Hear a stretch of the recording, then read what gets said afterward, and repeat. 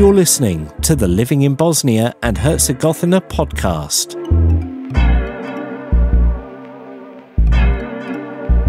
It's the Living in Bosnia and Herzegovina podcast, and this episode starts, would you believe, with me in a queue buying meat. And that was quite some time ago. I was in a large hypermarket, which is on the outskirts of Banja Luka, called Tropic. And while I was waiting in line for the meat, I was looking around, you know, like you do, talking to my wife, but looking around. And then there was this lady looking down on me from this wall. And I thought, good gracious me, what is that? And as I looked around, there is this huge mural. And I was quite surprised, pleasantly surprised. I took out my camera, my mobile phone, to take a photograph of it, but I got the picture. And I thought no more about it until I went to the municipal offices in our local town, which is called Nataša. And as we stop at the car park, there's this huge wall that has been painted. And I thought, goodness me, this is also very good. And at that time, I thought, what? And there's a little signature block, both on the mural in the hypermarket and on this wall, that says Konjo. And I just thought, I wonder what that is. Once again, David thinks no more about it until I follow my good friend Dalibor, who works as a videographer, I believe, on a podcast called The Escape Podcast. And on one of these editions, I suddenly realised that the person that has created these two murals, and we're going to find out about that in a minute, was also drawing an amazing portrait, I think I can say it was, on the Escape Podcast. And you'll find the Escape Podcast, a link to that, in the description below. Now, I do know that the person that does this is, we're going to find out more about her, is Nataša Konjević. I believe she's a Banja Lučanka. I'll find out if I've got that right in a minute. That means a girl from Banja Luka. So, Nataša, welcome to the podcast. When people normally introduce people like yourself, they trawl wiki, they trawl the internet, they trawl history books and everything else to find out, and then they tell the audience. I actually believe that the best thing that one can do is to say, Nataša, well, you tell me, who is Nataša Konjević? First of all, hello, David, and thank you for this warm introduction. I don't know. I'm surprised with your story. I know that you saw the wall in Tropic, but the thing is, like, maybe this will tell you something more about myself, because what you said about taking picture of the wall, that is something I'm like really bad at. So for myself, it's more like meeting the deadline. So I do the wall, like I put myself in it. I work like really hard until I finish it, and then I need to run off before taking photo of the wall. So when you sent me the photo you took of Tropic, actually you have better photo of the wall than I do, because I just couldn't find the time at the moment to take the photo. And I don't know, when you sent me the link, I was really happy with it. So thank you for that one. I never told you about the thing with the photos of the wall. Now, you studied art, I believe, not only in Banja Luka, but you went off to Belgrade, I believe. What's it like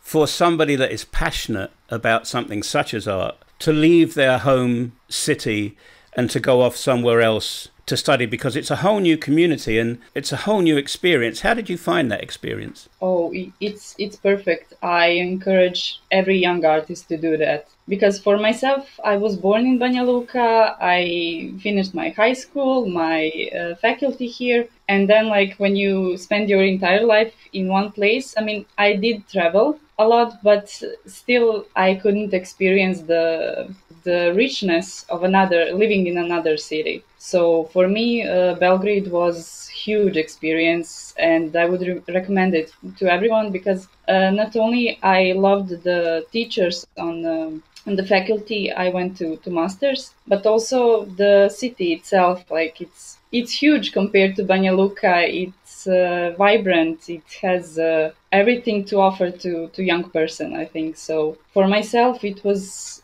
really a big thing. And I don't know, it just filled me up with with all these wonderful things you can find there, the street art, the quite a good music scene. So like, I don't know, I just took a lot of things from Belgrade, and not just Belgrade, but like wherever you have the chance to move from the place you are living most of your life, you should go, you should take it. It's scary in the beginning, of course, like even moving in Banja Luka to my own apartment, it was scary, but I think you can feel it when you should just have a little bit of courage to move out of your comfort zone. I was about to say about comfort zones and conservatism with a small c. When I first arrived in Banja Luka and I was walking around, I was quite amazed with graffiti. And I will tell you why. I was born in London, have been living back in England now for decades, but I always remember that I found that the graffiti was most offensive to me. And whilst walking around Banja Luka, I started to realise that there was actually a degree of creativity to it. And when speaking to other people of a similar age to me, it was so negative. You know, these brutalist, socialist style buildings, of which there are still a lot in Banja Luka, covered with graffiti. A lot of the older people were very negative about it. And I couldn't understand why. And they said, if you really want to see some art, we'll show you some art. And it's, you know, the traditional sort of stuff that you spend hundreds of euros in a year, before COVID, of course, when you travelled. You go and see Van Gogh and you go and see all the rest of the stuff. And then when I was walking through Boric, that's the first time, I have to admit to you, that I'd seen walls, canvases, if you will, of this huge size, and I just couldn't get my head around how people did that. So today I'm hopefully going to find out the mechanics of it. I know that you do small works. I know that you do these monumentally huge works. What made you choose murals? I mean, it's not something that every artist, student of art would go for. It seems exceedingly complicated and exceedingly time consuming, and it's a logistic nightmare. So why murals, Natasha? Why? I love the logistic nightmare. So yeah, to be honest, for myself, I don't consider myself quite courageous person, but from time to time I see these little windows where I just need a little bit of courage, and then to jump on the train and it will lead me somewhere. So for the murals, what happened, like I finished art academy. Actually, I didn't do the painting. It was art printing, so it has nothing to do with murals. And after I finished that, I was involved with this NGO from Banja Luka called Zdravo Daste. Maybe you heard of it. They do a lot of work with young people. So I had the chance to visit some international workshops based on street art, illustration, theater, music, and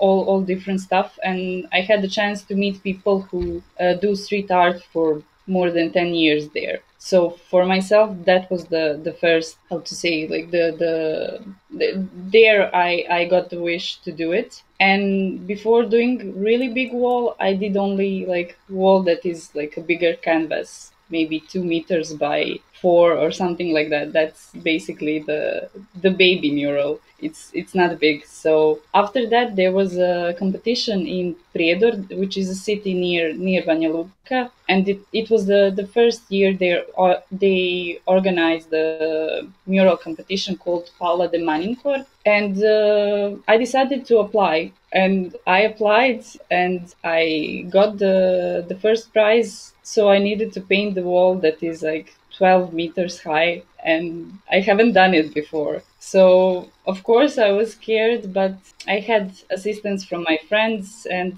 also I talked with my dad, who is an electrician, and he's a guy he's good with logics and finding solution to all kinds of problems. So I talked with him what's his thoughts on how is the best way to approach the wall, how should I transfer it. And that was the first time when I used the so-called grid system to transfer the sketch to the wall. So basically what you do, you split your drawing into grids like a puzzle. Thanks for listening to our podcast. If you would like to support us and the production of future episodes, then please consider maybe buying us a coffee. The link to do that is in the show notes for this podcast. We just had a power cut. This is one of the things that happens in Bosnia and Herzegovina, especially, I don't know. Anyway, Nataša, I'm so sorry about that. You were talking about your breaking up the walls into grids, and that's when everything went bang here. So I'm sorry about that. So you break the wall down into grids. Does this make it easier for you then to transfer your idea onto the wall? Yeah, exactly. So what I said, like, it's like kids playing with puzzles. So you need to fit every piece where it goes. So you just follow the sketch that is like split in the grid, and then you just connect the dots, connect the lines. It's actually a huge game in the end. I saw on your Instagram feed that you have to use these cranes to lift you up onto these large scaffolding construction, sort of scaffolding, so that you can paint. I, for one, are terrified of heights. So not only have you got to put your vision on the wall, especially when it's very high, but also concerning yourself, your own safety. How do you focus? First day is always tricky. Like, first day, you know that you're gonna make mistakes on the wall, on the drawing, and you're scared. You're getting used to either it's scaffolding or it's huge crane, what you said. Like, first day, it's always adjustment day. Yeah, I also have fear from heights, but as my friend told me, who is also a muralist, he told me, no, you don't, because like you wouldn't be able to climb up here. You would just faint. So you don't have the fear. You're just being careful. That's it. We were talking, or you laughed when you said about, when I mentioned the comment about logistics. Not only do you have to find all this equipment that you need, but there's one logistical problem that you must face, which is the unexpected. We just had a logistical problem here with the power going. What happens like when you're painting and it suddenly starts to rain? How do you cope with that? I mean, paint needs to dry, right? Exactly, but when it's raining, you're not painting, and that's it. I mean, it's a problem if you have a deadline that should be met, but on the other hand, for myself, I deal more easily with that because I know it's not something I can impact on. Like, I cannot change the weather. So for myself, it's like I deal with it easy. Okay, it's raining, I cannot do anything. But yes, it's tricky because a lot of walls that I did are done, let's say, September, October, when the season of the rain is starting. So it's tricky to find the 7 days if you need to paint outside.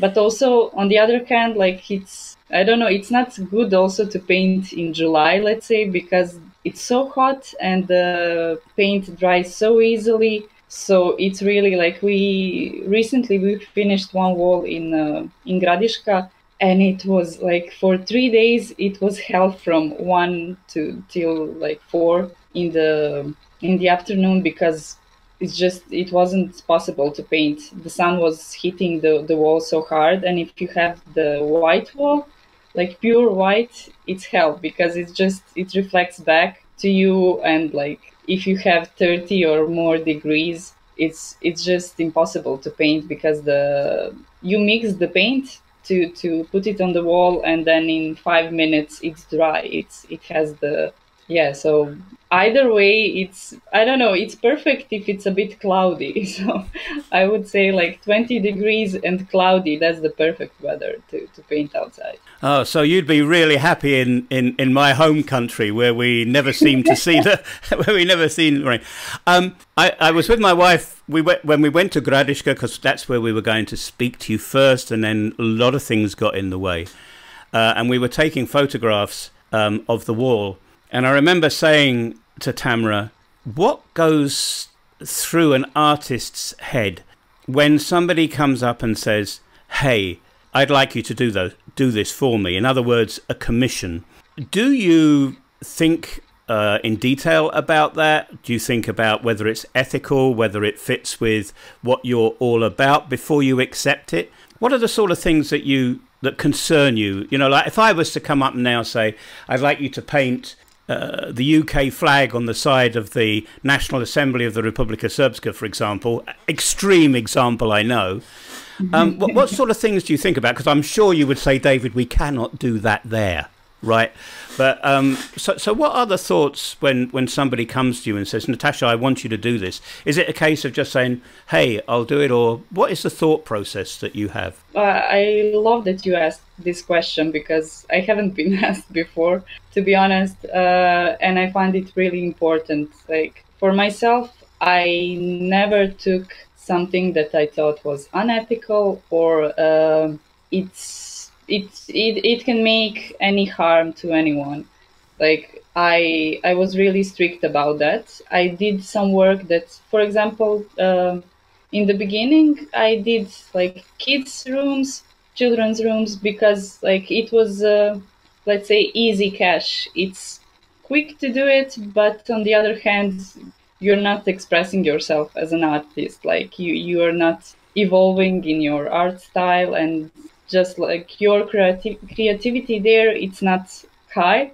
But on the other hand, you have to the chance to gain more experience with painting on the wall. So, and also like you can spread people that you paint for, they can spread the word about you being someone who paints walls, of course. But for myself, it was a huge thing to just reject the projects that I didn't feel comfortable doing, that I didn't believe in, even if it wasn't offensive to anyone. It's just if I don't believe that that's something that should be done or should be done by me, like I will not accept it. So yeah, I'm strict about that. This leads nicely on to my next question for you. Bosnia-Herzegovina and the Balkans in general, I know a lot of people are going to give me some hate comments on this, I'm sure, but it's still a patriarchal community. It's still hugely male-dominated. And I loved the fact that you accepted to do the mural in Sarajevo recently of the first female professional journalist, newspaper proprietor and editor in chief, as part of a project to highlight successful women in Bosnia and Herzegovina. When somebody gives you a challenge like that, and I mean that is a I would say a political statement in a way, does that put added stress so you get it right? I mean, that one in Sarajevo is brilliant. It highlights to everybody that women certainly have a role in this country.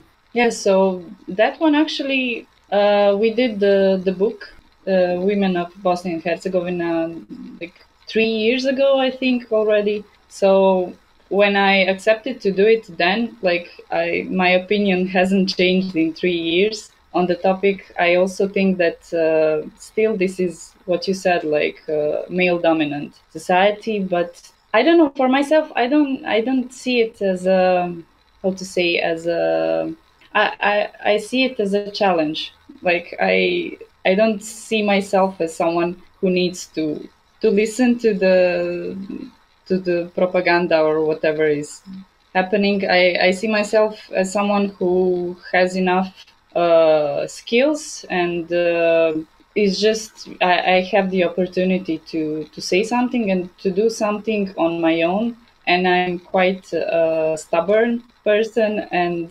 I'm persistent. So I don't know, for myself, I don't see because, sorry, if I'm jumping like with just my brain, this topic is also a huge thing, and like I have a lot of things to say about that. So I'm just like trying to wrap my mind around what exactly to say.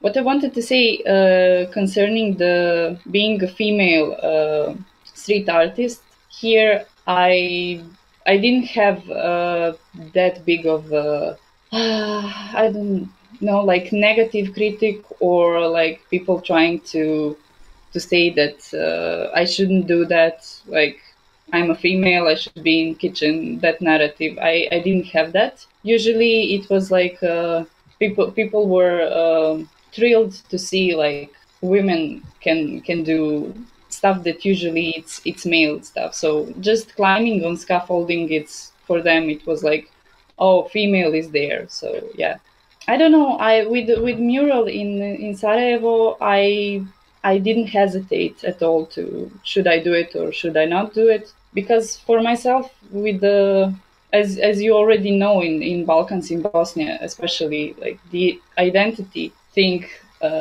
concerning Bosnia, it's huge.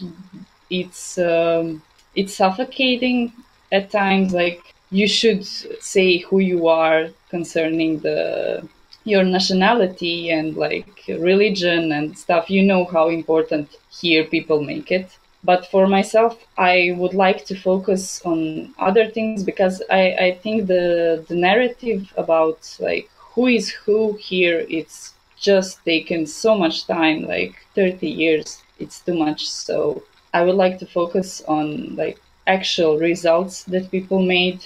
For example, as Milena Mrazovic did. So she made a lot of things, as you said, like she was first female journalist and editor in chief, and she was composer, and actually she did the first concert of classical music, and it was held in Banja Luka. So she was living in the city that I was born and raised for some time. So why shouldn't I do it? I mean, I don't see the logic, to be honest, behind the thing that I should like think about. Should I do it? Should I not do it? Because she, like, it wouldn't be logical to do her mural in, let's say, Egypt, because she has nothing to do with Egypt. But to do it in Sarajevo, of course, I accepted it. I looked at the picture, and sometimes I get weird thoughts going through my mind, but I'm going to ask you about your feelings on this question. I think you're most probably going to get a little bit embarrassed about it, so I'm warning you in advance. I thought this is amazing because Milena was a trailblazer in the 1890s and the early 1900s. And I actually thought this is amazing because there's a trailblazer painting a trailblazer. Do you feel that you're a trailblazer in your particular niche of art? Maybe in I was thinking about that, but like maybe in like a woman street artist in Bosnia, because like there are actually a lot of people in Bosnia that do murals and street art. But I was talking to Marina from the girl that started, and she's a founder of Street Art Mostar.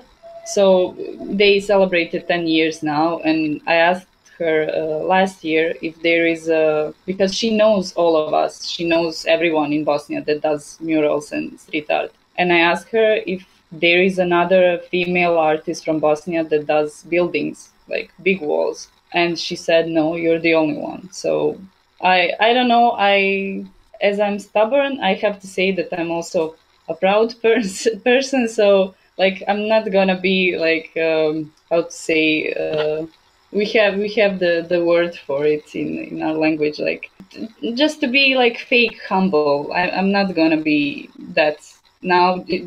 That's just a fact for now, as I say. Like for now, I'm sure like there is really a lot of young artists that are just starting. So I'm happy to see what they are going to do, and for sure there will be more and more. So I don't know. It's a nice fact to have, like I don't know, to wear it as a badge or something. I don't know. Well, I would say that if you are the only one, and I checked this out and I couldn't find another, if you are the only one, you normally have the label, while you are the only one, of being unique. So it's really nice to know that I'm speaking to a unique person in the field of art.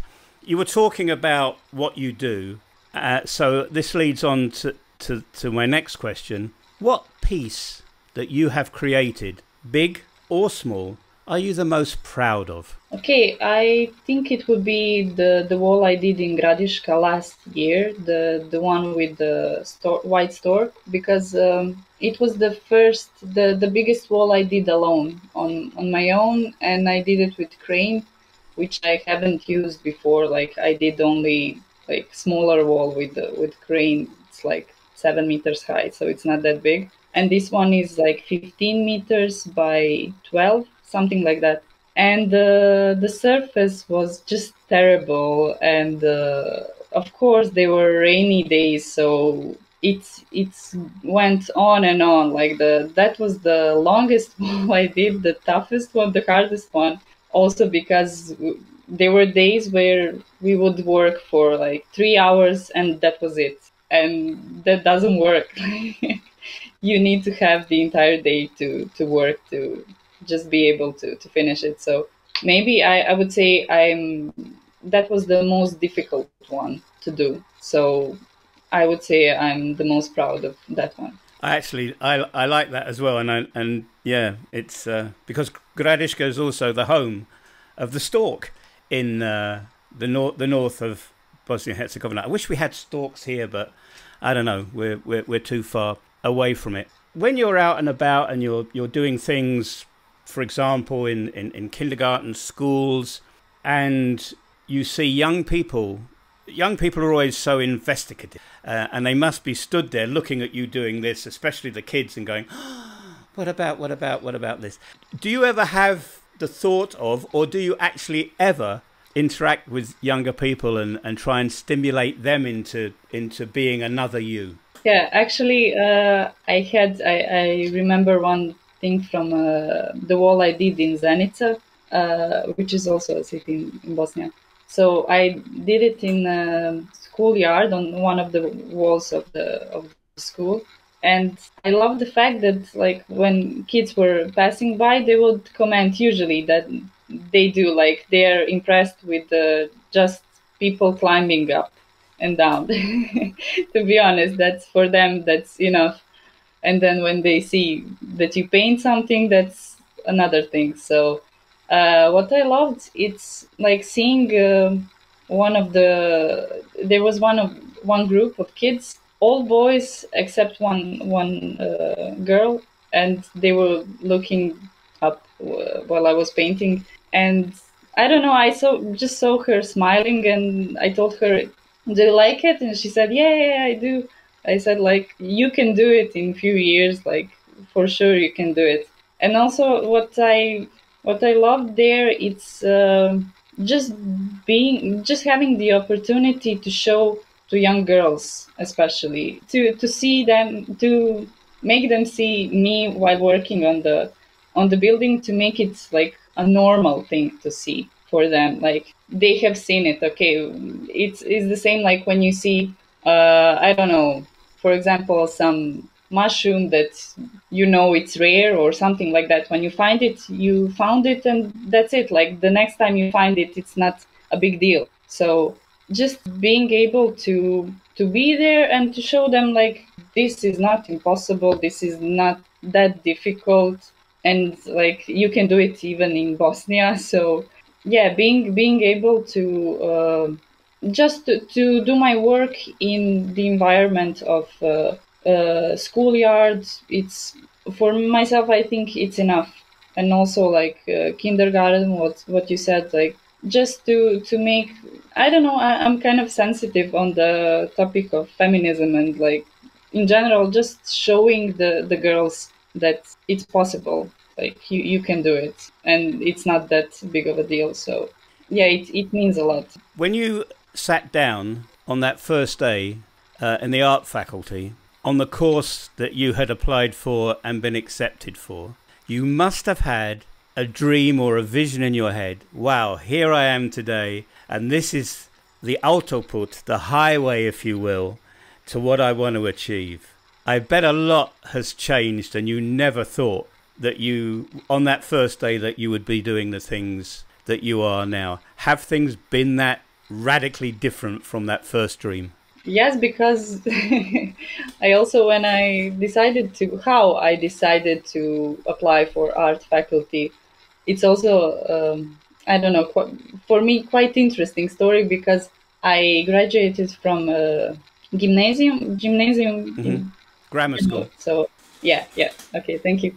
When I needed to do my final exam for the school, I didn't know what to do because like every week I had something different in mind. Usually you take the exam that you will continue, like it can be of use to you to like the to go further on the faculty. So I couldn't decide because I wanted to be ecologist, biologist, English teacher, psychologist, architect.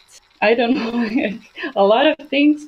So every week it was something else. And then I just decided, okay, I'm gonna take art classes as final exam because I really love art, but I haven't been that hard. I haven't been studying hard while in high school, especially the art class. So I decided, like, okay, I want to learn something more, so I'm gonna take it, and then I'm gonna figure out what to apply for, like what college after that. And there I met my friend. He's now my friend. He was my teacher then. I mean, he didn't. We just met on the exam, and he told me, like, okay, like we were just chit chatting, and I said I draw something, but I never took it seriously, like possible career or something. I was just thinking, like, okay, this is something that I like to do when I'm bored. And basically that was it. Like my entire life until art faculty, art was something that I would do when I'm bored and when I want to do something creative. That wasn't like the usual story. Like when I was 3, I knew I wanted to be artist. No, I had no idea until 16 years old that you can live being an artist. Like I was thinking, like, okay, that happened in past. Like it just wasn't something that I thought much of. And that art teacher, a friend of mine, he told me, like, you should apply for art faculty. I'm gonna help you prepare for the exam. And just like that, like in one sentence, I was like, okay, yeah, let's do it. And then I went home, and while walking home, I was thinking, like, oh, my parents will be so pissed. Like there is no chance that they will let me do it. And they were just happy for me to decide, like, to finally make the decision, like, okay, you know what you want to study, because it was a horror. Like for 3 months, I was like just not knowing where to go else, because I was a good student as well, and like just had a lot of interests. So it was difficult to decide, like, what to do. And then when I got into art faculty, it was just like something that I'm good at, like I can be really good at. It was just more of a, I don't know, while being on art faculty, it was more about getting skills. I took it more, I think, as a school than as, I don't know, like my career starts here. It's just like I don't know. I didn't have the big dream of being like artist that lives actually of selling her art, or I don't know, especially with murals, because as I mentioned to you before. To find out more about us and where we live, why not check out our blog? Yeah, another quick glitch there. Nataša, you've given me nearly an hour of your time on a Sunday, which I'm totally grateful for. So here's my last question. What is next for Konjo? What is next for Nataša Konjević? So we were talking only about murals, but I also do illustrations quite a lot, and it's something that takes a lot of my time. So illustrating children's books or editorial illustration. And I have, like, for the past 3 years, I have been working really hard, and most of the work is commission work. And now I rejected a lot of work, a lot of jobs, so I could have like the November, December, and January free just to paint and draw my own stuff, because I haven't done it in a long time.